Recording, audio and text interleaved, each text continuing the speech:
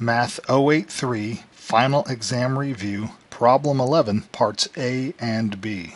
In Problem 11, we will use the graph to find the domain and the range of each function. Let's look at the graph in Part A. Recall that the domain of a function is a list or set or description of the graph's x-coordinates. We can list the x-coordinates of each of these points.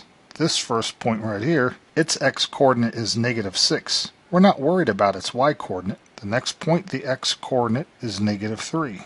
This point right here, its x-coordinate is 4. And this point here, its x-coordinate is 9. So if we list the x-coordinates for part A, we get that its domain is the set -6, -3, 4, and 9. Now let's determine its range. The range of a function is a list, set, or description of a graph's y-coordinates. Let's look at each of those points again.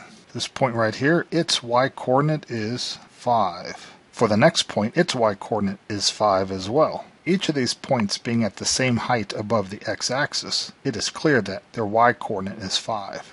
So the range has only one value, 5. Now let's look at part B. We have a function, passes the vertical line test. What is its domain? Well, domain, as we have written here, a list, set, or description of a graph's x-coordinates.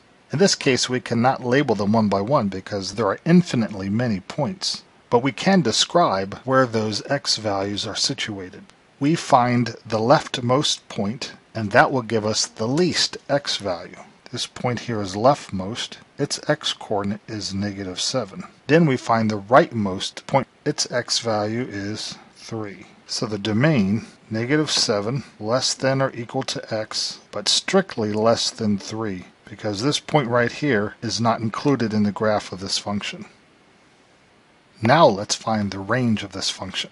The range is a list, set, or description of a graph's y-coordinates. We will find the least y-coordinate and the greatest. But instead of looking left to right as we did for the domain, we will look bottom to top. The bottom point is right here, and its y-coordinate is -5. The highest point is right here, and its y-coordinate is 8. So the range, -5, less than or equal to y, strictly less than 8. Again, we have a strict inequality right here, because this open circle here means this point is not included with the graph of the function.